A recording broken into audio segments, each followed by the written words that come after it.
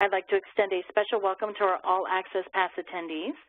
Our All Access Pass is a 12-month subscription package that allows you and your staff access to over 30 live webinars and 250 archived programs, as well as a one-year subscription to Technology Transfer Tactics. You also get exclusive subscriber resources, such as sample agreements and policies, special reports, and more. You can schedule a no-obligation demonstration on how the subscription works on my direct line at 203-467-7963. Tech Transfer Central is proud to announce our newest monthly newsletter. Industry-sponsored research management is the first and only publication devoted to helping you expand and expertly manage this increasingly critical aspect of your university's research enterprise. Visit www.techtransfercentral.com, click on the newsletter tab, and request your free sample issue today. For those in the audience who are eligible for continuing legal education credits, today's program number is 5217. Please make note of that program number, as some state bars require it for CLE submission paperwork and program attendance records. Let's go ahead and meet our session leader. Please give a big welcome to Lou Berneman, founding partner of Osage University Partners. Lou, thank you so much for being with us today. I'll now turn the program over to you. Thank you, Debbie, and hello all. I recognize some of the names of some of the participants here, and thank you for joining. We're going to talk today about pitches. So I think what you could do to help your investigators prepare invention disclosures, prepare proposals for innovation funds, proof of concept, seed funds, to translational research, for pitching to translational research funds, as well as the venture funding. There is a chat box. Some of you may have been in some sessions that I've given at Autumn and LES and other events, so please feel free to ask a question, and Debbie will keep a track on those, and we'll get to them. So let's start with Eureka, and that Eureka is pretty important, right? And so most of our academic investigators have a ratchet dial, and they're turned all the way over to the Nobel laureate, right?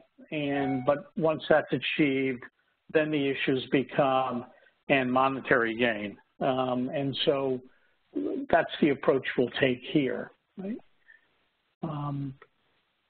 And so I'm having a bit of a challenge on moving the cursor. There it is. But for each of these events, literally the Eureka is just the beginning. Many of you have seen, many of you have experienced that there's a major transition, in my view, going on now, where years ago, back when I was doing what you were doing, it literally was a fairly simple tech transfer process, hard, but straightforward.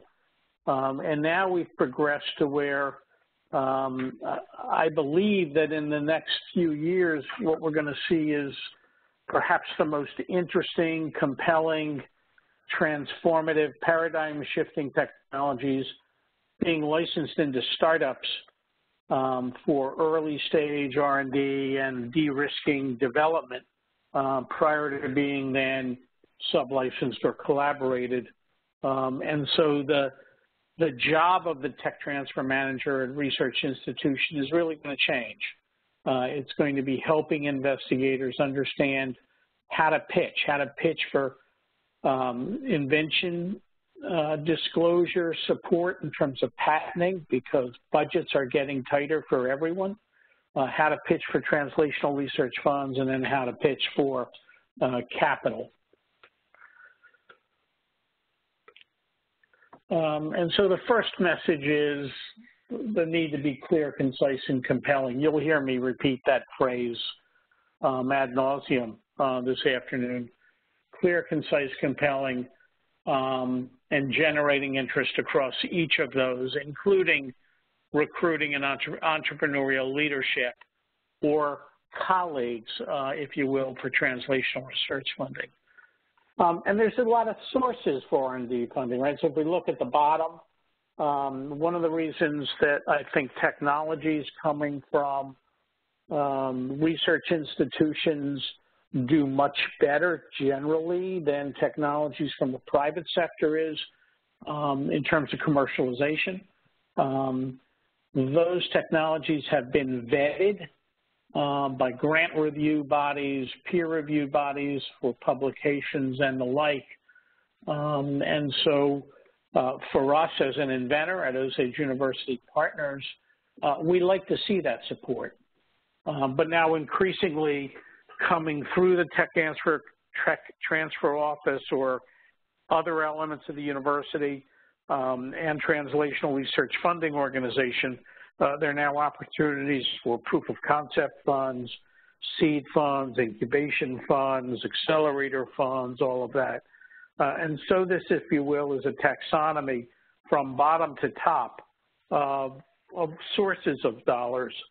And it's important to understand the missions of each of these organizations and where they play in the funding cycle. So unless you're working with a rock star investigator who has had previous commercial success, you almost need to plan on going through each of these steps from bottom to top, with the exception of crowdfunding, which really only has its place in consumer products and generally, well, I was going to say consumer electronics, but that's getting broader now. So consumer products largely. And then the very top line strategics. Over the last 5 years, we've seen strategic, that is corporate venture arms, moving down and playing in the same space with venture capital. I would guess that maybe about a third of our life sciences investment companies, companies in which we've invested, have a strategic investor along with traditional venture capitalists. So the cliche is true, you only get one chance to make a first impression. As you know far better than I, you all receive a large number of invention disclosures, and few institutions have the financial and managerial resources to support all of those, certainly beyond the provisional stage. But also, first chance to make a good impression to translational research funders and other investors. And what I'm going to talk about today, I believe is true whether it's the proverbial 1 minute in the elevator or a brief introductory PowerPoint or a 2-page executive summary or a longer descriptive document or a full PowerPoint. The need to be clear, concise, and compelling. So it's important to understand that folks with capital receive a large number of opportunities, and their job, certainly at the entry point level, so associates, analysts, is to say no fast. They receive, our analysts, well, at Osage, we're probably looking at close to 500 new opportunities a year. And our folks are trained and need to get to know fast. So they can spend time on the most interesting opportunities. And so it's critical for you to teach your investigators how to make that good first impression and get past the no. So for an invention disclosure, obviously it's the scientist that's pitching. And in my view, a science pitch, a great PI pitch is, you know, where does this eureka fit into the landscape? Where could it go in terms of product opportunities? What are the next steps and what's the timing to get there? And what kind of milestones are possible? When will, you know, at various stages, whether things will become de-risked and there are future opportunities for commercialization. In terms of translational research funding for incubation, acceleration, angel funding, venture funding, it's the entrepreneur that ought to lead first with talking about the team. You're going to hear me say this over and over again, lead with the team. I'll show you some data as we get into this that I think will be the evidence for why you want to lead with the team. What are the key data? What are the data for that eureka moment that supports the market product opportunity? What's the product development and commercialization plan? What's the timeline to move from point to point, and how much money is needed? So that's the the entrepreneurial pitch. And the scientist, again, reinforces that by talking about the experimental results, again, from the eureka. What are the next steps in de-risking? And finally, killer questions. I'm going to repeat killer questions a bunch over the next half hour. Those are the questions or the issues that have stopped or prevented the commercialization in similar approaches. So a previously undruggable target, an indication that has been plagued with failures in the past, whether it's Alzheimer's or metabolic disease or whatever it is. But we think it's important to have that scientist address the killer question before it's asked. This is why we think we can overcome previous failures. So in general, here are the pitching guidelines, and there's some redundancy here, I apologize. But first and foremost, no cold calling. And even I would say this to junior investigators who have never worked with tech transfer offices before. Come in through a colleague that you all have worked with a warm introduction, because that's it, and a colleague perhaps where the office has successfully commercialized a technology, because that's going to move up to the top of anybody's pile. But venture investing, angel investing, is really a relationship business. We all talk to each other. We know each other. We get lots of proposals, lots of pitches. And so if you come in through a trusted friend and advisor, it's much more likely that the opportunity being presented is going to get attention, certainly going to get attention more quickly than if it came through as a cold call. Again, preempt killer questions. And don't send full decks. Save dry powder for the presentation being made, whether it's by the scientist or the entrepreneur and the scientist.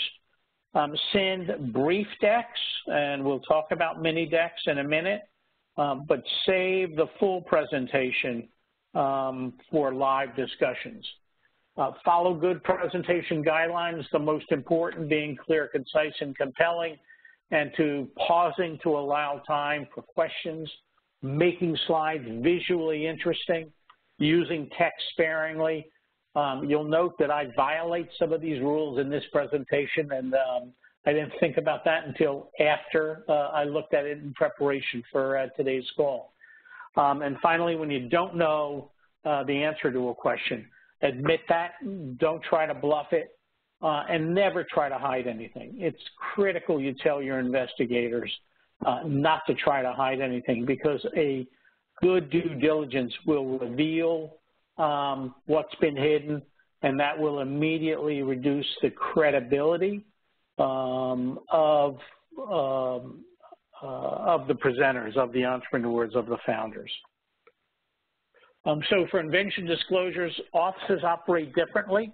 Some offices spend time or prioritize these differently, but certainly at Penn in Virginia, we looked at 4 things, right? Commercial potential, technical merit, protectability, and finally the inventor profile.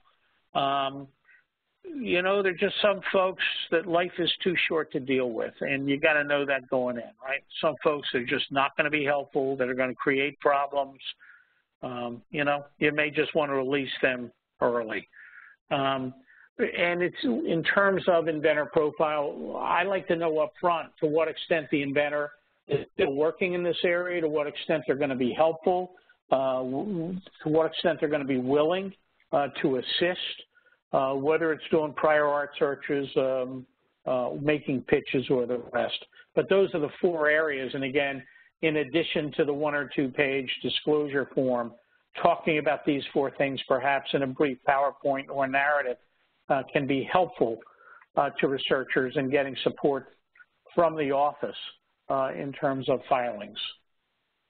So 5 key elements of a successful disclosure from my perspective: the introduction, defining the problem and the solution, experience with prior patents, right, successes and failures, and obviously successes in prior licensing activities. Market opportunity, we don't expect investigators to dig deep here, but we certainly, I'd certainly want to know what the current solutions are to the problem being presented, and how this solution compares with solutions currently in the marketplace. And then the most important section, certainly the largest section in my view, are what are the experimental results, right? Again, the eureka. What are next steps? Is the investigator still working in this area? What do they have planned? Do they have funding to continue to pursue this line of investigation? And seeing is believing, right? I mean, seeing the data that led to this eureka moment. And then finally, the investigator's role. What are they willing to do? What are they able to do? How helpful can you be? And so helping, you know, with early in the academic year, if you're doing investigators or if you have new investigator workshops in terms of introducing the office, those are the areas that I suggest you focus on. So now let's move into what I call a mini pitch, which is really a verbal presentation. This is the classic elevator, right? Very brief. What's the problem and the solution? Who are you working with, right? Again, whether you're seeking for money, so what's the leadership team, or translational research activity, and who else is involved in terms of a scientific advisory board. It doesn't have to be just for a company, but who else is involved? What have they done in the past? What are their current positions? How much are they going to be involved, and to what extent, and what roles? Again, I think that's where you start. The market opportunity, again, addressable market. Again, an investor wouldn't expect an investigator necessarily to understand that. But again, what are the current solutions, which then you can back into what's the addressable market. Again, the largest section, the largest point of discussion here is, you know, the eureka moment data, right? And seeing is believing, real data, talking it through.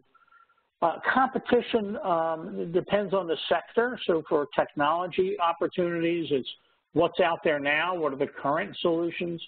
In the life sciences area, certainly for therapeutics, it's not necessarily what products are out there now, because they're going to be old hat by the time a discovery stage academic invention is fully developed. But who else is working on it, both in academia and in the corporate world? And then finally, how much do you need and how far will that get you? So then if we move into full decks, and these are decks that are going to be presented live. Again, you're going to want to use a miniature of this or a brief of this. It's sending in advance, but these are full decks for presentation.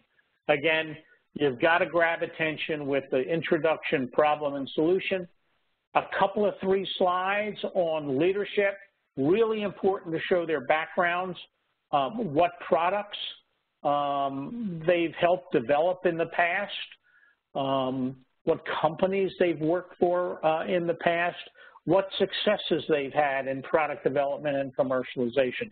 Again, I'll show you some data in a minute which reinforces why starting with leadership is so important. And then a couple of 3 slides on the market opportunity. What's the scale of the problem you're looking to solve? What's the present standard of care or standard of solution in the tech space? The product data, again, the technology, the largest section of the slide. What are the experimental results that led to the eureka moment? Exactly where you are in the product development process. And again, the opportunity here to differentiate this effort from previous efforts that have not been successful. Competition, we've talked about.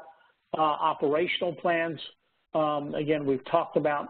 Financing strategy, how much do you need? How far will that get you? How much more will you need in subsequent rounds? Over what time frame? Because those are the data that people will use to make a determination as to whether they should keep listening. For example, when you're speaking to a venture investor, the first thing that analyst or associate's going to think about is, what could this thing be worth? Down the line, is this a $20 million activity, a $200 million effort, a $2 billion company? And then then the second question, if that number makes sense to them, is how much will it take to get there over what period of time? Those are critical questions, so you've got to have someone present the scale of the opportunity. Again, remember the approach here. You're presenting to people whose objective is to say no to you. And then finally, the summary. What could this opportunity become over what period of time? Pardon me. Excuse me. Tech decks are slightly different. Again, you start with the grabber, problem, solution. Leadership, again, critical. Market opportunity data become critical. Technology, product data. Competition is more current, right? In the tech space where you have 18 to 24-month product life cycles, again, is important. The operational plans. Financing strategy, things will move faster here. What's the financing history? How much money has been obtained in non-dilutive financing and grants? How much has been obtained historically from friends, family, and founders? You know, how much has been raised from angels? And what's the value inflection point? Where will this money take you? And is that truly an inflection point? And then finally, the summary. So now let's transition to some lessons learned. It's important to target investors strategically. Different funds, different angel groups, institutional investors, venture funds, all have strategic interests. We all follow financing trends. We all tend to go into hot areas. So it's important to understand what areas the investor likes and is strategically interested in, and what stage of development of companies they fund. Not all venture investors fund across all stages, and I'll show you a couple of slides on that. Again, it's important for you to help investigators who are thinking about startup opportunities understand the process, and unless they're a rock star, this is going to be tough. It's a very good time to be raising money. 2015 was an outstanding year because the public markets opened up. 2016 was pretty good. 2017 thus far is shaping up to be a very good year in terms of capital going into new opportunities. We're often asked about the use of private placement agents to help you raise money. If you're an academic and there is no CEO, that academic may need someone to help make introductions. But again, it's the scientists, the founders, going to be needing to be central because all institutional investors are going to want to meet with that founder. If a CEO has been retained, he or she should be able to fundraise. That should be a part of their track record of success. If that's not the case, you got to rethink whether or not this is the right CEO. And then if there is no CEO, if you really have some transformative paradigm-shifting opportunity, but there is no CEO, it's really important for the investigator not to call themselves the CEO, because that's highly unlikely.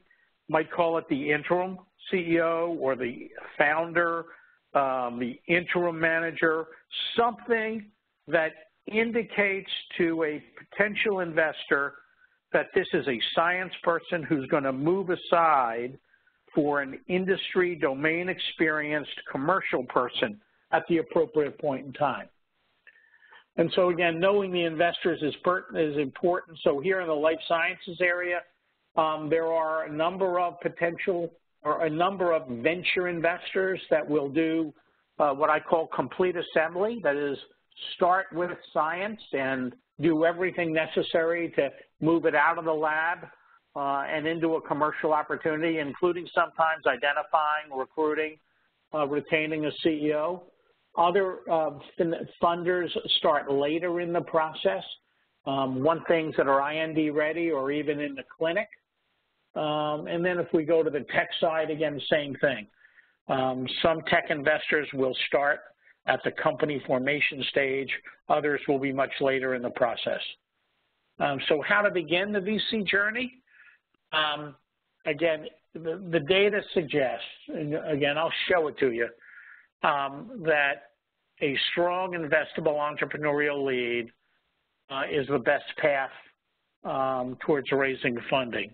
And it's the team, and again, you'll see the data, that's critical. So if we just look in the small circle in the middle with one asterisk, leadership potential of the lead entrepreneur and the management team is critical. So these are quotes from various sources. I've provided the references here to you.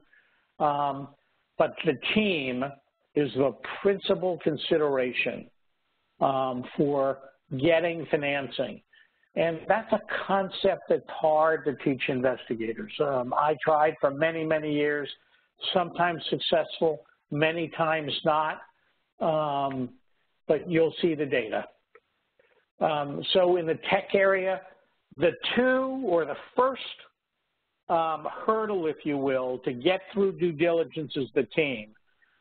If an investigator isn't confident in the ability of the CEO or the management team, they are likely not even to look at the market opportunity unless there's been an indication up front that there will be a need for management. But then you need to be talking to investigators who are willing to do, investors who are willing to do the complete assembly work. So again, it's team first, it's market opportunity second, and then it's data. Remember that data that I keep talking about, right? Competition, what are the competitive advantages? How do you create a monopoly, right? These are fields that move so fast. How do you create a de facto monopoly? What's the operational plan? What are the milestones? IP is of lesser importance. Certainly in software, in my view, it's of no importance. That, you know, a copyright and maintaining proprietary rights through copyright as a trade secret far more important than patents in the software space. And then finally, can the investor make money? What's the capital structure? What's the exit analysis? How much will be required to get from where you are to where you want to go? And what are the acquisition prices for companies in a similar space? On the life sciences team, it is virtually the same. Team first, team critically, then science and clinical data, which really is a reflection of the market opportunity. It's hard to distinguish between science, clinical data, and the market opportunity. What the competition is, what are the alternative approaches to address the problem. IP is of more importance here, especially if you have composition of matter patents that should protect a class of future compounds. Regulatory and reimbursement process. One of the difficulties today in trying to raise capital for diagnostics or devices is are the uncertainties related to regulatory approval and reimbursement. Very difficult today to obtain new capital for a new company in the diagnostics or device space. And then finally, again, capital structure and exit analysis. And again, if there are questions about any of these issues, please get them in there and we'll try to address them. So what's the funnel look like? So I will tell you that these are data from a very interesting report that we'll show you the reference to, published just last year. Using a 250 number for the numbers of opportunities pitched or at least considered, about 1 in 5 of those got to actually meet with management of fund. 1 in 10, less than 1 in 10 get to actually meet partners. So again, your entry point for venture funding as an analyst or associate, after internal discussions, if that project looks investable, it will get bumped up to partners and you'll meet with partners. About 1 in 2 of those opportunities then go on to go into what's called deep diligence or high-level diligence. And then 1 in 2, 1 in 2 or so, 1 in 3 of those are actually offered a financing term sheet. And then 1 or 2 of those actually gets financing. So it is as I mentioned earlier, it's a long, tough road. So here again, our data. So you can see the team is by far the most important factor for making an investment selection, right? And that's true across all fields and all stages. It's certainly true, most true for early stage technologies, and very true in healthcare, excuse me, and in IT as well, where the market opportunity is much then far below that, with the exception of healthcare, is the product opportunity. Let's move now to talking about some Osage. Some of you know all about Osage, others don't, so I'll do this very briefly and give us some time for questions. So we've partnered with about 90 institutions today, most in the U.S., but a few in Israel, Canada, and Asia. And we work with our investigators to institutional partners to insert into their licenses a right that is often inserted. We certainly did at Penn in all of our deals, called a participation right, a contractual right to invest downstream to preserve our equity, that is not be diluted. But for all the right reasons, institutions rarely invest their own capital, and that I think is smart, right? It's hard enough to run an academic institution without also trying to play venture capitalist. So here's our team. We're finally at fully staffed. Just to give you a sense of how long it takes to do these things, I retired from Penn 2005, started working on this, made my first pitch to the lead partner at Osage, to the lead analyst then at Osage in 2007. And we made our first investment in 2009, and so we're coming up to our 10th year anniversary. So we invest in disruptive science, right? We focus on companies or soon-to-be companies developing transformative technology that solve major global challenges led by passionate entrepreneurs. We have made investments at the seed stage in technologies without management teams, without entrepreneurs, without CEOs, but only when there was a clear recognition, indication, expression from the lead investigator that together we would look and recruit and retain someone to be the commercial front, if you will, face of the organization. We have 17 partners that grant us their rights exclusively, not to invest in their deals, but simply that they're free to invest with whoever they want, do a startup with anybody they want. but when there is a participation right, we have the exclusive right to exercise those, and it's a distinguished group, and we're pleased that all 8 of the original university partners rejoined in Fund 2. We're now at Fund 2, $315 million under management across both funds, and then you can see here we brought in additional funds. We have additional partners that we call associate partners. These are not exclusive relationships. This is simply a relationship where we have a memorandum of understanding that we're going to work together and try to look for opportunities to invest. We have a very strong group of co-investors. One of the things that we do, last year we made 202 introductions to other VCs to join us in co-investing in technologies, in new companies. This is what the portfolios now looks like, combined 1 and 2. You can see on the bottom, those are our exits. About half of those are really good exits. About half of those we've lost money on. That's the nature of the game.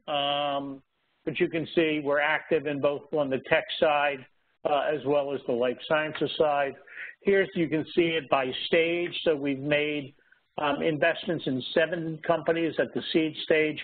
By far, the most active round of investment is the Series A, but we've also invested in later stage rounds, and you can see highlighted in green, those are our exits. So by and large, those come from investments made at later stages.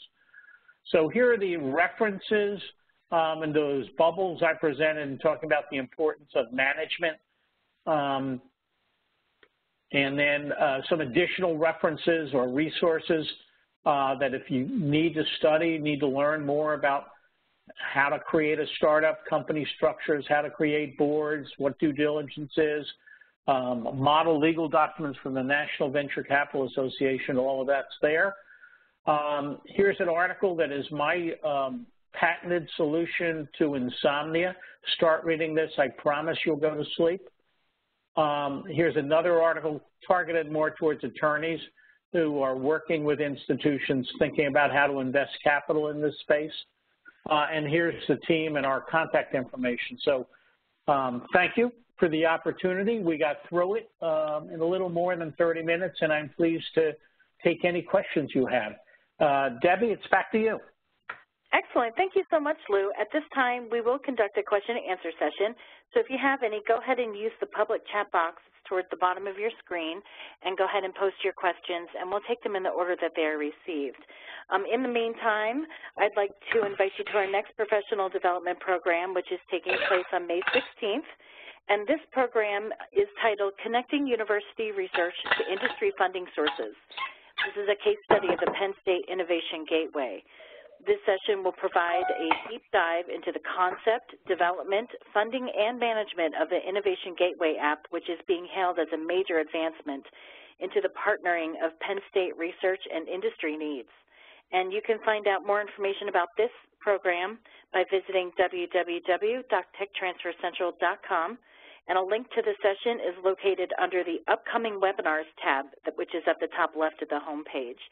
Lou, I don't see any questions at this time. I'm going to turn it back to you for any additional remarks before we close the session. No, I'm looking at the attendee list. I've had the pleasure of knowing some of these folks. Again, feel free to reach out now with questions or come back later to me directly on email if you have some questions. But thank you for the opportunity, and look forward to seeing you at some future event. Thank you, Lou. And actually, we did just have a question come in. It says, how would academics pull together a team? Yeah. So the greatest single challenge in launching startups is exactly that. No one yet has come up with a real good way of doing that. The obvious but not necessarily actionable answer is you've got a network. And so let me ask the question, whoever asked that question, what is your location, geographic location? I believe it's Pennsylvania. Well, in Pennsylvania, so there's a great deal of resource available. So the Ben Franklin Technology Partnership, there are incubation accelerator programs throughout the regions. You've got to start meeting people. You've got to get out, whether that's done by the investigator or one of the tech transfer people. But the only way to do that is start meeting people. Ask for some introductions. There is an initiative underway that Osage is part of to experiment trying to create a pool of investable entrepreneurs and a pool of technologies that we think are worthy for investment, but that's still in its early phases. You could ask attorneys in the region that you work with who might be involved, who are the angel folks involved. You might have to start with an angel investor who's willing to take it on while it's still a science project and early R&D. But the short answer to that is you've got a network, and it's tough. But I will tell you, so as many of you know, I'm old. The most important decision, lifetime decision any individual makes, in my opinion, is their selection of a life partner. If you're an academic entrepreneur, the second most important decision in your life is who your commercial co-founder is going to be. It's a decision that needs to be taken very carefully in a disciplined manner, and the only way you do that is to get out there and kiss a lot of frogs.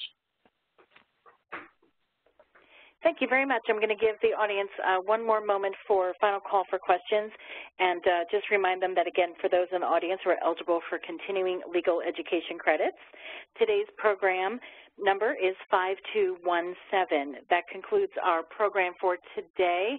I don't see any other questions coming in, Luz. I just wanted to, again, thank you so much for this highly valuable program and all of its takeaways.